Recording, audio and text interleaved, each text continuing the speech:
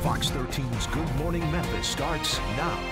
As we come on the air this morning, devastation in parts of the Mid-South, leaving multiple people dead. Tornadoes touching down, flattening buildings, and thousands are still without power. A violent night of storms indeed across the Mid-South. We have a live report ahead. Good morning, Memphis. I'm Dakari Turner. It's good to be with you here on a Saturday, a very challenging morning as many of us are waking up to grim news. It's now 7 o'clock here on the Saturday morning. Today is December 11th. Let's get back to that. Right now, at least 5 people are dead in the Mid-South. Those severe storms hitting much of our viewer area. We also have team coverage for you this morning. Reporters in Leachville and Manette, Arkansas, where there is severe damage. But first, let's go ahead and check in with the weather right now. Joel Young, can you help us understand